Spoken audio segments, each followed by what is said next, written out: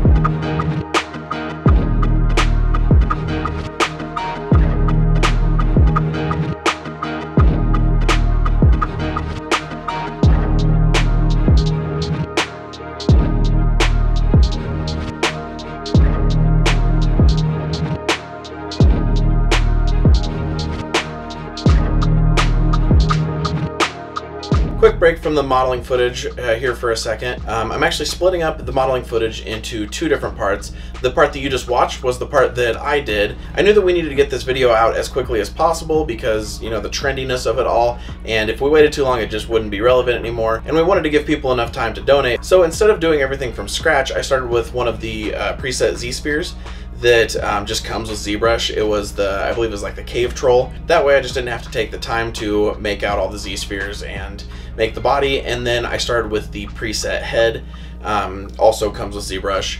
It saves a ton of time, and that way you can just kind of like sculpt in the details you want and start morphing the face. It's a lot easier than starting from a sphere on a head. Then from there, I kind of modeled in the chair position just so I could kind of get a rough shape of that and figure out where it was going to be. And then I posed Treelon just sitting in the chair. I tried to make it as cool and dynamic of a pose as possible, but I also tried to keep things like printability in mind because we wanted this to print with no supports. Then I got to work making his head look a little more like Elon.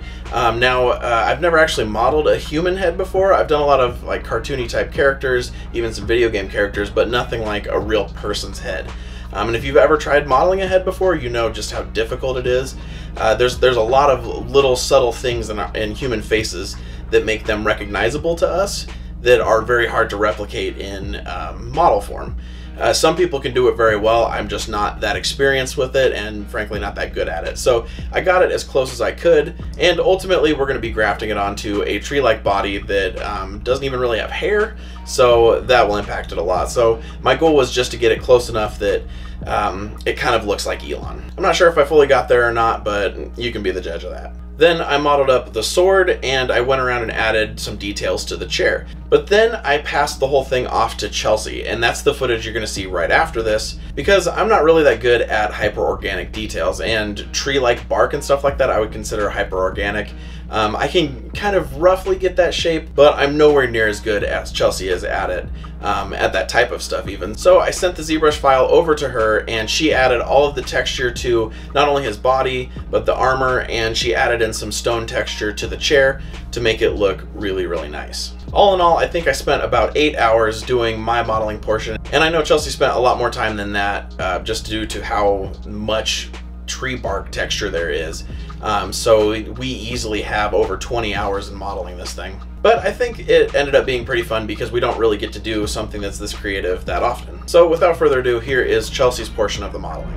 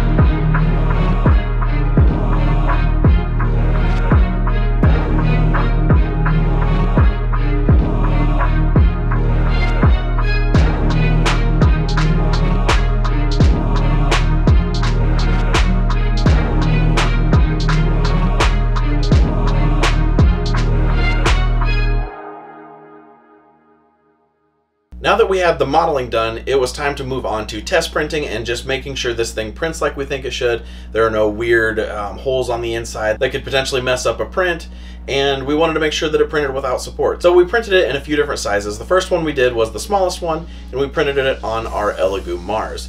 We used Tech resin, and I'll put a picture up here so you can see what it looked like. And this one was in resin, so the whole no supports thing doesn't really apply there because you always want to use supports when you're printing in resin. But it came out really, really good. Chelsea actually painted it, and I will show that off in a second. Then we wanted to print it a little bit bigger and test out the no supports thing. So we moved over to our Prusa Mark III and printed out this one. We printed this one in Atomic Starlight Gray filament, and it came out perfectly. I'm actually amazed at the level of detail that the Prusa was able to do on this wood texture and some of the chair parts, but I'm very, very happy with how this one came out. But that wasn't good enough for us, so we wanted to try it out even bigger. So we threw it over on our Artillery Sidewinder and printed it out in Polyalchemy's Emerald City Elixir. We wanted to try it at this bigger size because sometimes when you're scaling things up, different little lips and stuff like that print just fine at a smaller size, they start to droop and stuff on bigger prints, which we did have like 1 or 2 spots, just a little string dangling,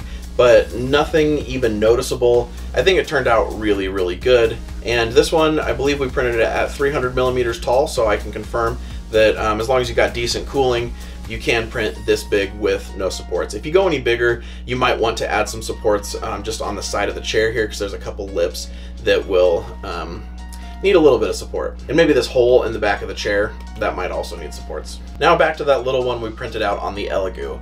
Chelsea actually wanted to try painting one of these, so she threw a super quick paint of coat on here. I mean, she probably only spent an hour on it, but she threw on a base coat of paint. She did a wash to darken up the sunken in areas and then dry brushed the high areas, and I think it came out looking really good. So I'll stick in some time-lapse footage of her painting right here, then I'll kick off the showcase footage so you guys can see these things up close.